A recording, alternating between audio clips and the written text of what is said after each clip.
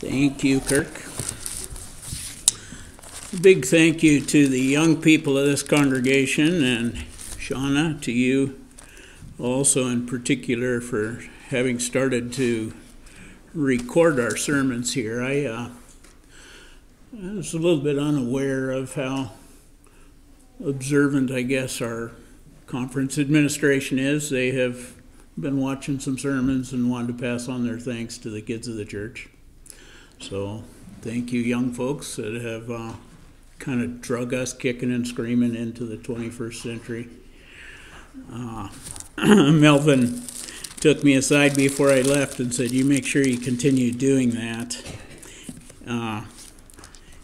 He thinks it's a very important thing to do, keep recording our sermons. I had a good time down there in some ways at the pastors' meetings.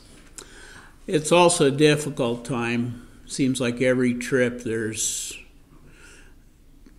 always bad news in any organization, isn't there? But we've lost some people to the ministry that have gotten discouraged and gone different directions, and that's never easy.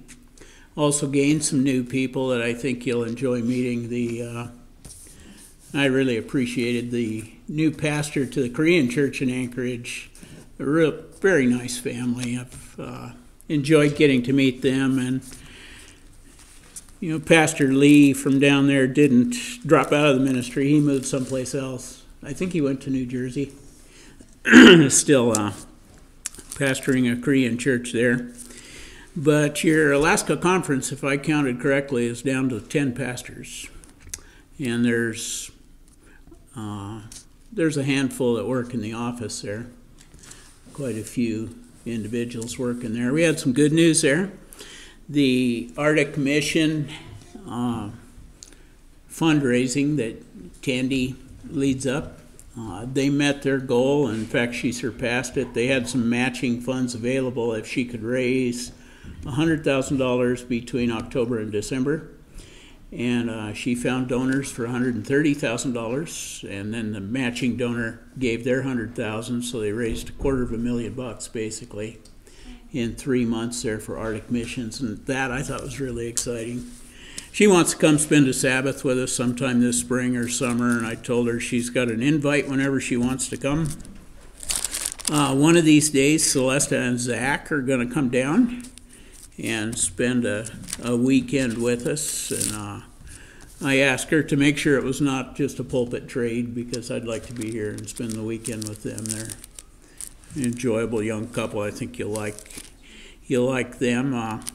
Had some hellos from other people for you, particularly Adrian in Ketchikan. He's always interested in how Toke is doing, and I think he's one of my closest friends. I love Adrian. He's on fire for the Lord, and as you guys that know him from camp meeting, he says hello. So I'd like to get him to come, but it's a long ways from Ketchikan. I've tried a few times, but maybe someday Adrian could come up for a weekend or something. They actually fed your pastor better this time. Just thank you, Joanne. There was a lot of vegetables, and I felt just perfectly at home there. But man, do pastors eat at weird times of the day. 10:30 in the morning, give me a break, man. I had to eat at the hotel, and then I'd eat again at the conference office. Then they'd eat at 2:30 in the afternoon, and then by, quitting time, I'm hungry again. And it's like I had 5 meals a day, I think, for all week. But managed to survive it anyway. What was that? Don't expect it. Yeah, I don't expect nothing at all. Yeah. We have been in a long study through the book of Romans. It's picking up pace here a little bit toward the end, and I'm a little worried that, I don't know if it's burnout on my part with this study or what's going on, but the application, these last few chapters of Romans, I think, deal with the more practical aspects of it in some ways. The application doesn't lend itself as well to real deep studies. It's pretty well cut and dried. It tells you what to go and do. Chapter 13 of Romans has two parts that I'm going to just reference, and then I want us to read together verses 11 through 14. And we're going to go through that passage verse by verse, add some things from other places in the Bible, and discuss that a little more in depth. But you can see in this 13th chapter of Romans that Paul is still talking about practical things. We looked last time we were together about, let love be the genuine article, remembering vengeance is the Lord's, it's not ours, live like a Christian, I think was the way we concluded the study of chapter 12. Chapter 13 talks about your relationship to government, and Paul says that, these powers are not outside of God's concern, that he set them up, that there's good things about government, and you're to obey. I think you do couch that in the biblical advice that it's better to obey God than man. If there's conflict between the two, God takes priority, but as far as possible, you're to live at peace with your government, pay your taxes, be honest Christians. And he talks also in this chapter about loving one another, and how that love is a fulfillment of the law, love that works no ill to the neighbor, to those around you, is fulfilling of the law. Practical advice. Now he's going to tell us why these kind of things are so important. And there's two passages, I think, in the rest of the book of Romans that emphasize why living the Christian life is, why it's so critical. I think you've passed from death to life. Jesus told us that happens when you come to belief in him. And Paul has talked about how it's not something we can earn, how we've all sinned, fallen short of God's glory, but God sent his Son to die for us while we were still his enemies, how accepting that is a transition from death to life in the Christian's life, how he also works in us to change us, but none of the changes that take place in us warrant salvation. It's all from Jesus, isn't it? But God needs a people that reflect Jesus, and Paul is going to tell us why after giving us these kind of practical admonitions about obeying the government, loving each other. One of the reasons that you're to obey is that Jesus is soon to come. This is a special time in Earth's history, and that's the one we're going to stress today. The second reason that we find in the next chapter is that there is a day of judgment coming, where every man's works are brought before the judgment seat, and it matters. Jesus would like to be able to present fruits from this group and say, Heavenly Father, look at this. These people are trying to emulate me. They want to live like I have, and here's the proof of it. They're fit citizens for this kingdom. Judgment's coming, Jesus is coming, and Paul emphasizes that, the second coming of Jesus, in these last 4 verses in Romans chapter 13. I went back and looked this week, and this is the first time in Romans that Paul has mentioned the second coming of Jesus. Unless I missed something, sometimes I'll read a passage and not pick up on what it's referencing. Other times something will jump right out at me. You know how the Bible does that to you? But I did a quick scan back through it, and I don't think Paul has addressed the issue of the second coming of Jesus at all in Romans until this passage. And he has this to say. He says, knowing the time, that now it is high time to awake out of sleep, for now is our salvation nearer than when we believed. He says, the night is far spent, the day is at hand. Let us therefore cast off the works of darkness. Let us put on the armor of light. Let us walk honestly as in the day, not in rioting and drunkenness, not in chambering and wantonness, not in strife and envying, but put ye on the Lord Jesus Christ. Make no provision for the flesh to fulfill the lust thereof. Knowing the time, that the day is at hand, the night is far spent. That's the text that sparked my thinking this week. The night is far spent, the day is at hand. That topic pops up a lot is often addressed in Paul's writings. In 1 Corinthians chapter 15, verse 34, he tells us to awake. Again, the same kind of thing alluded to. He says, awake to righteousness. He says, sin not, for some have not the knowledge of God. In 1 Thessalonians chapter 5, verses 4 through 11, he tells us and assures us that we're not a people that are in darkness. Says it this way. That's 1 Thessalonians 5, verse 4. Said, brethren, you're not in darkness, that day should overtake you as a thief. Said, you're children of the light and the children of the day. Said, we're not of the night, nor of the darkness. Therefore, let us not sleep as do others, but let us watch and be sober. Says, for they that sleep, sleep in the night. They that be drunken are drunken in the night. But let us, who are of the day, be sober, putting on the breastplate of faith and love, and for an helmet the hope of salvation. For God hath not appointed us to wrath, but to obtain salvation by our Lord. That text is super interesting to me. He said, you're children of the light and children of the day. Don't sleep. I almost hear a reference in that says you can be a child of the light and be sleeping in the daytime. And I think that may be the case for just a whole lot of those that should be eagerly awaiting the second coming of the Lord Jesus. I want you to think with me just a little bit about the day and age we live in.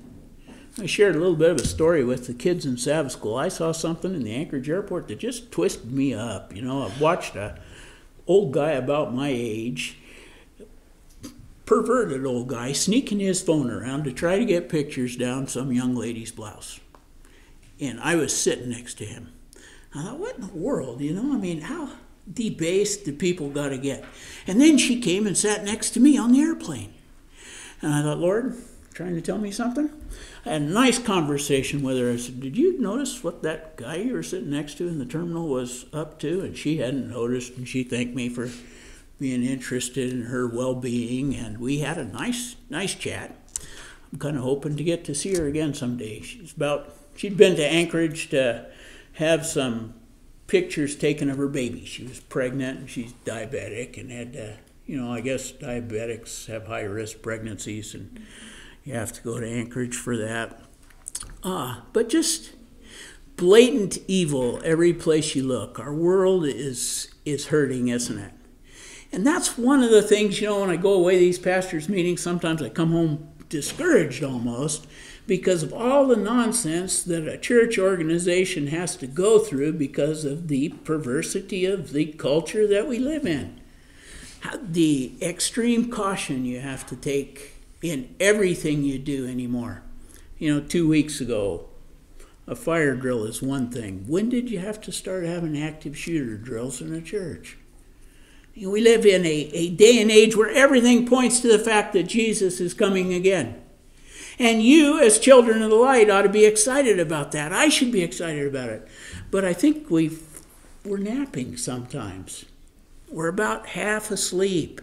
And Paul says, don't sleep as do others. He said, wake up. That text in 1 Corinthians is wake up to righteousness. Don't wake up with a sense of dread because the world has gone to hell in a handbasket. You're a child of the light. Relish it. We should be excited as we see the day approaching, shouldn't we? Romans chapter 13, verse 11. The night is far spent. It's as black right now as it's likely to get. It wouldn't have to get any more evil for Jesus to come again, would it? Sodom and Gomorrah, he's going to have to apologize to him if he doesn't come soon. It's a strange day we live in. The night is far spent, but the day is at hand. Awake out of sleep, for now our salvation is nearer than when we first believed. In thinking about that text, you start thinking about signs of the second coming of Jesus. And one of the first places most of you would go would be Matthew 24, isn't it? That discourse Jesus gave to his disciples after they had asked for what sign are we to look for the end. And they associated the end with the fall of Jerusalem. In their mind, Jesus gave them a list of signs. We don't have time, and this sermon's not to go over all of those, but you know most of them. You know, false Christ, nations rising against nation, pestilences. Pestilences. That's in the news this week. You know, earthquakes, volcanoes, you name it. It's all in the news. But there's one in that passage particularly concerns me. Verse 12. Matthew chapter 24. Because iniquity shall abound, the love of many shall wax cold. That's a sign of the end that I don't want to see happen to anybody here. Focus on the righteousness. Awake to that, like Paul said in 1 Corinthians 15. If you awake to anything, awake to a realization of what a blessed Savior we have. Don't have your focus on the difficulties in this world. Don't have your focus on the fact that even within the church, things are not as they should be, and they aren't. The church is in desperate condition. We really are. The Bible predicted that. He said, you're Laodicean to the max, Jesus said. You got issues. You're blind. You're poor. You're naked. You're not half as righteous as you think you are. You know, it's evil exists within God's body, within the church. Won't stay there forever. You know, he has a way to take care of that. But your focus, yours and mine, should be, we should be awaking to righteousness, to the glory that we see in Jesus Christ, to the work he can do in our heart in the Holy Spirit. When wickedness abounds, don't let your love grow cold. Don't focus on the others around you. Maybe somebody in our own congregation will kick over the traces and do something just wicked and stupid. You know, people aren't immune to that. But don't let it make your love grow cold. When iniquity abounds, cling closer to Jesus. Don't let your love wax cold, because he says, if you endure to the end, you'll be saved. You'll be saved. He that endures to the end shall be saved. We're not doing very good. We've got through one text, one verse. We got 3 more. So,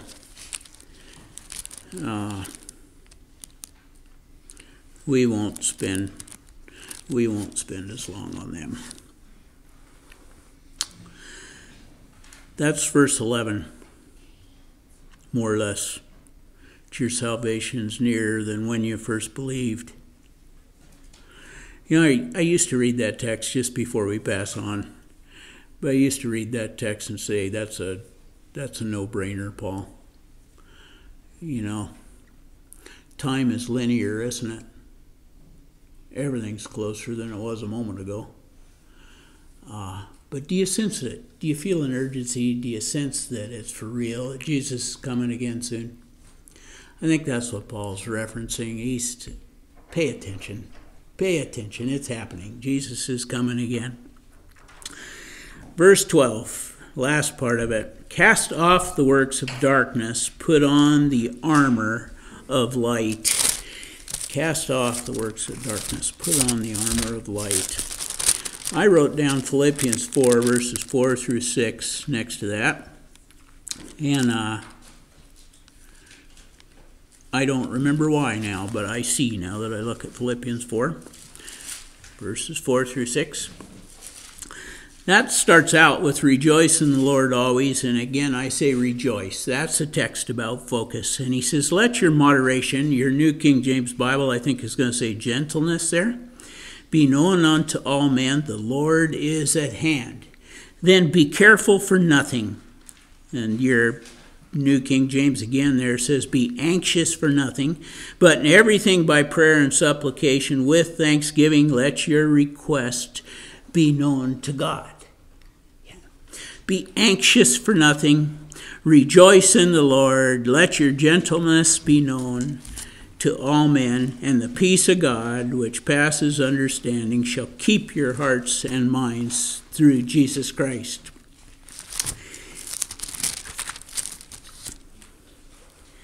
Put on the armor of light. Cast off the works of darkness. Don't stress out about it. Folk on Jesus. Walk honestly as in the day. Verse 13. Not in rioting, drunkenness, not in chambering and wantonness, not in strife and envying. But put ye on the Lord Jesus Christ. Make no provision for the flesh to fulfill the lust thereof. Couple texts that we want to look at about putting on the Lord Jesus Christ. Tie right in with verse 12 on the armor of light. Where would you go to if you wanted to talk about the Christian's armor? Ephesians chapter 6, yeah.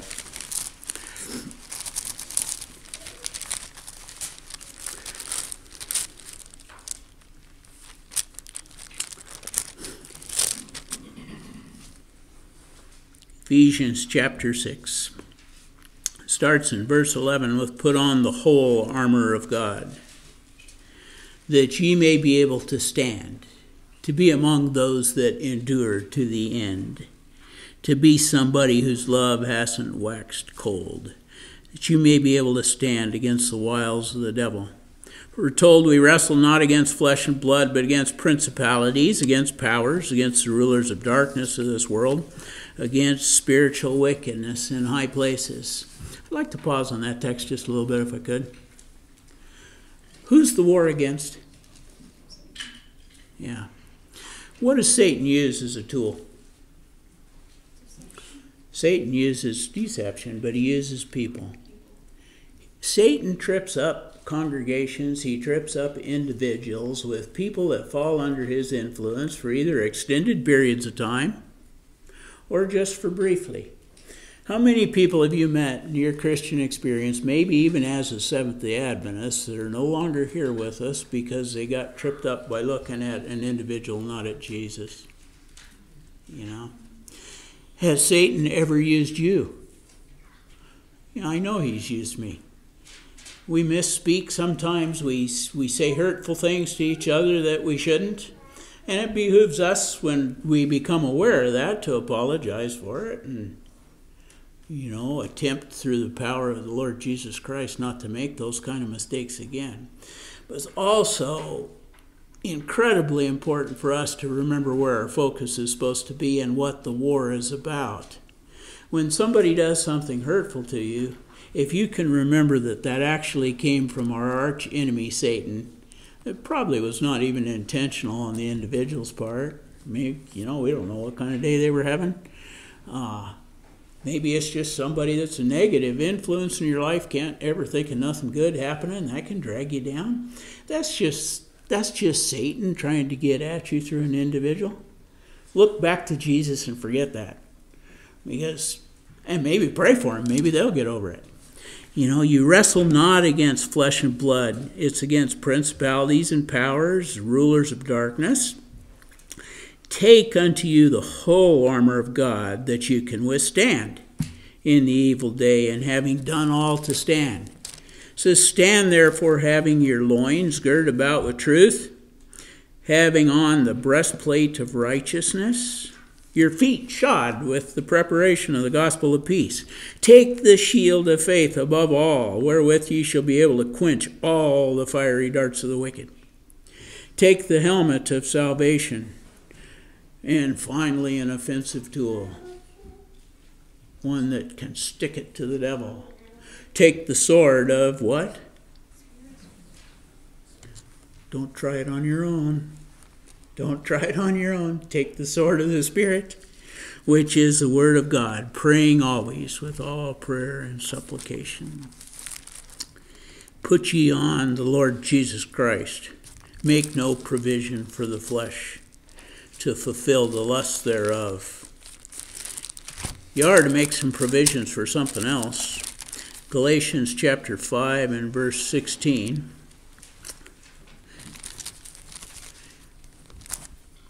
It tells us we're not to walk as the rest of the world does, but walk in the Spirit, and you won't fulfill the lust of the flesh. Walk in the Spirit. Make no provisions for the flesh. Put on the armor of God. Persevere to the end. Jesus, my friends, is coming soon. Keep your focus on that happy thought. The night's far spent, the day's at hand. Wake up. Jesus is coming again. I think the plan today is to have lunch here, right? Sean and Anthony would like us to come to their house. Come to their house. That works for me just as good, maybe even better. So let's go to Anthony and Shauna's for lunch today. They have potluck there. And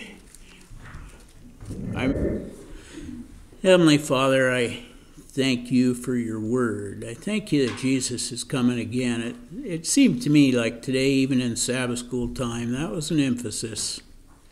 The nearness of the second coming of Jesus. And we look around our world and we say, Lord, it is time. We know there's a work to be accomplished, but we also know you're a great big God and that those kind of things can happen in a mighty big hurry. I thank you for that. There's so much hurt, so much evil in our world, and we just look forward to the day when it's all over, when your people can be at home with you. Help us to be part of that group. And we realize that as children of the light, we've gotten kind of sleepy and sometimes are caught taking naps. We ask that not be the case for us, that we awake to righteousness, that we awake to the time we live in and be living in an expectation of that day. In Jesus' name, amen.